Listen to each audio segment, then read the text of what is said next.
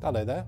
So one of the really important things when it comes to glass painting is, of course, getting your paint in good condition, getting your palette well organized, and getting your brushes so that they allow you to do the kind of painting that you want to do. And what I want to do with you over the next 8 or 9 minutes is show you how I get myself organized, how I get the palette worked up, the paint as I want it, and the brushes all quick and springy and responsive. So come on over to the light box and I'll show you what I do.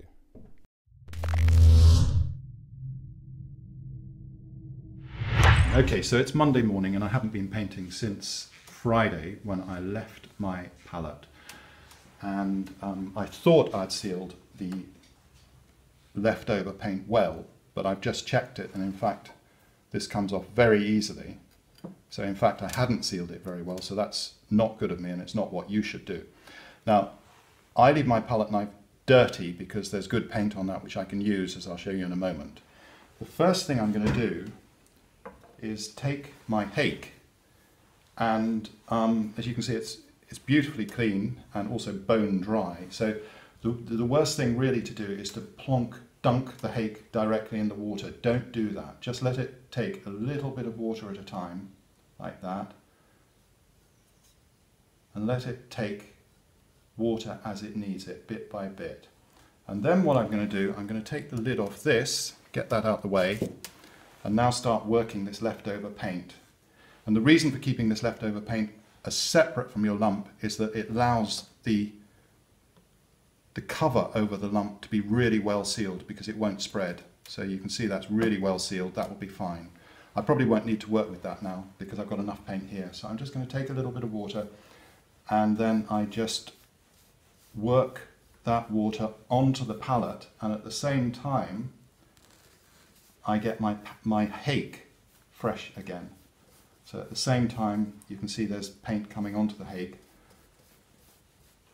Now what I don't do though is I don't try rubbing my hake into this dark paint, because the last thing you want is a lot of dark paint on your hake, because then you have to wash it and that's a waste of paint. It all goes down the drain.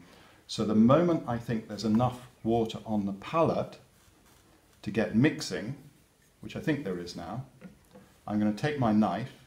I'm just going to put a little bit of extra water on it. I'm going to hold this down just to make it stable, and I'm going to start grinding this leftover paint. Now that's a little bit dry because it flakes off a bit, so I'm going to wet my knife a bit more. And what I'm going to be doing is just working up this leftover paint, pushing it to one side, and then making paint for an undercoat, because I've got about 4 pieces of glass that I want to make an undercoat for. And then while they're drying, I'll turn the undercoating paint into paint that I can use for copy tracing. So I'll show you all that. But here we go. This is very quick, as you can see, because even though the paint was dry, the leftover paint was dry, it really doesn't take long to get it going again. A couple of minutes heavy grinding. Now the thing about the palette knife is you can see I'm really pushing down hard on it. It's no use sort of going like this or like that, or ghastly noise. You've really got to crush down hard and use the full weight of your arm. You've got to put a lot of strength in it because you want to get the job done as quickly as possible and as efficiently as possible, so there's no use being gentle about it. The palette knife is really what you use, of course, for heavy juicing, bashing the paint around, organising it on your palette, pushing it around as I'm doing here, getting it out the way, because that paint there, it's beautiful now, but it's too dark for my undercoat. So having done that, having scraped off that area, I'm going to take my hake again and start working this paint down here. And I'm still getting my hake back into shape from last week when I left it, and it's got dry, and I left it very clean and it's got very dry. So you can see how paint is working its way up the hake now. And little bits of fluff there. Because I've got clean hands, I can just go in and get those bits off, because I don't want them on the undercoat. So a little bit, tiny bit more water, but I'm also scraping the water off. So I'm just getting the hairs of the hake to stick together so that when it comes for me to do an undercoat, they hold together and paint just flows down onto the glass as I want it to. Now, getting ready, you can see how that big reservoir of leftover paint, I've now drawn some of it down in order to make paint that's good for an undercoating, and I'm just going to have a test of it because there's no point in, jumping onto the piece of glass without knowing what the paint is really like. So let's see how, also you're testing the hake. You want to see if the hairs are going to hold together. So here goes. Greasy light box, which also happens. Clean that. But it was a good colour. So now let's test again for the colour. And then also test that the hairs of the hake are sticking together in such a way that the undercoat goes on evenly. Now I can see a little hair on the brush, so I got rid of that. And here we go. Let's have a look. Let's have a look at how this is. Okay, maybe a little dry, but that's okay, I'll deal with that. Okay, that's a good colour for an undercoat. Well, there's no such thing as a good colour for an undercoat. It all depends on what you're using the undercoat for. But that's good enough for me because I will be copy tracing on top. So I've now got some pieces of glass over there, and what I'm going to do is just get them all with an undercoat on, and then I'll move swiftly on to making some paint for copy tracing and testing that. So these should be pretty much clean. Let's have a look. Nope, still a little bit of muck around the edge, and that's a little wet. So I'm just going to put that down. Give this a quick clean again.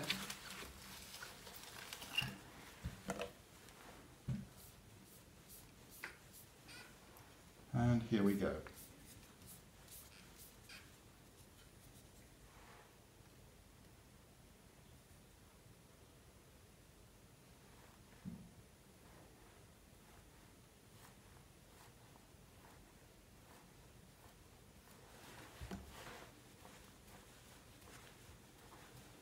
And that one's fine. So I'll get it out of the way. I won't touch it with my fingers because that would probably break the surface tension of the paint. And now I prepare some more paint for another undercoat. Load both sides of the hake. And then get ready to apply it.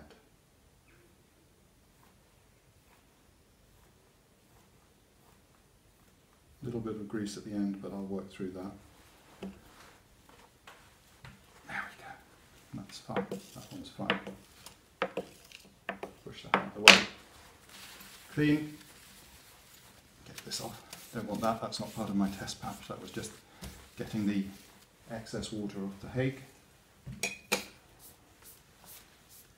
little bit more. And also squeeze it off at the same time. Squeeze off any excess.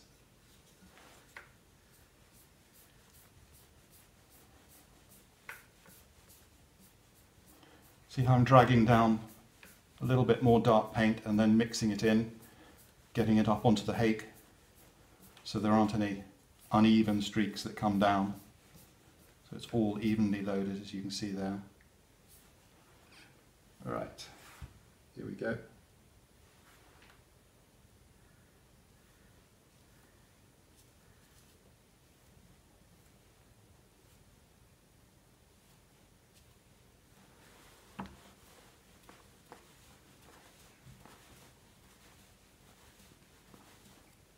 Push that out of the way.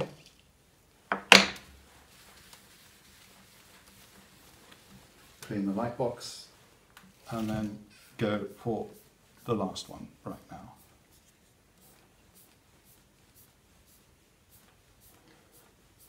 So I'm reloading the hake,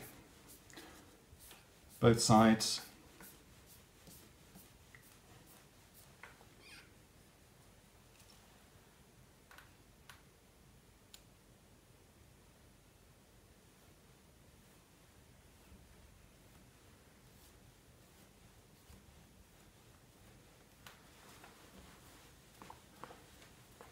And then a good blend.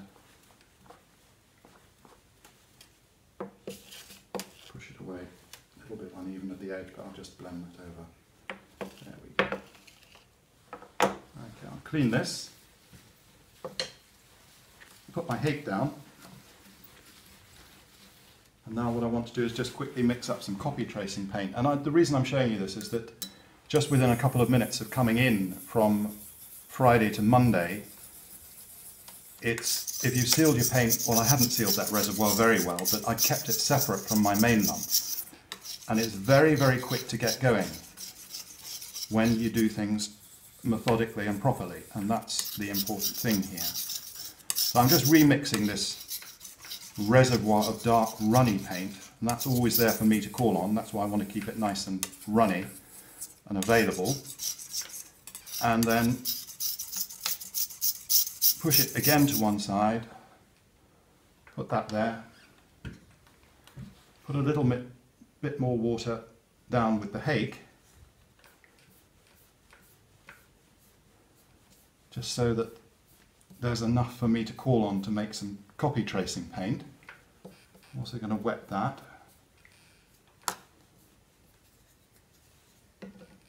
And then take a brush. And of course, one thing I forgot to do was put on my glasses, so you can't see that, but I can't really see what I'm doing with my tracing brush. But let's just plough on with that. And here we go. I'm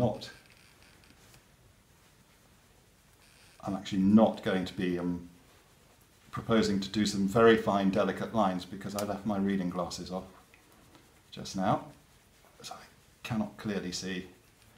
It's not that it's a blur, but now you see, from that undercoating paint, very quickly it's possible to make a big area of paint that,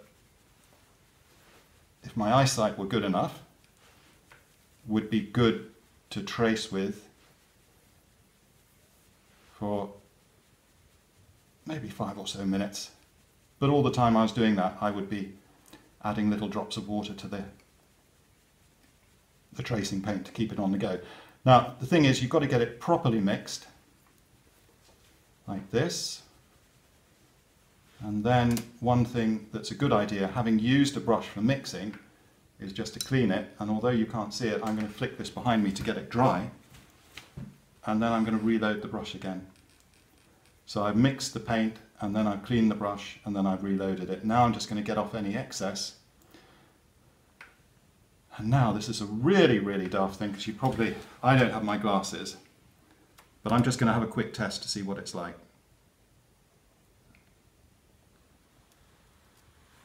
Okay, it's a nice medium brown. Again, sometimes people ask, what's the right colour for copy tracing paint? It depends on the colour of the glass, it depends what else you're going to do afterwards, it depends on the lines you'll be painting. For what I'm going to do this morning, this is a good shade. I'm just going to come over here and do a bit on bare glass. And you can also see how this paint is really flowing, so that's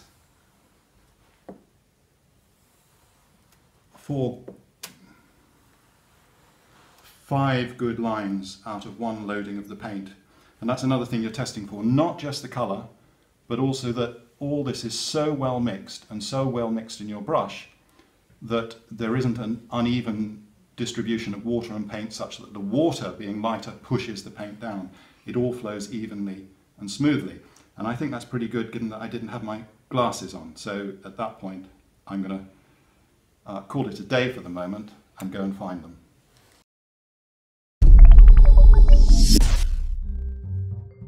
And so that's just one last thought, that if you've got them and you need them, then just put them on. All the best. See you another time. See you soon. Bye.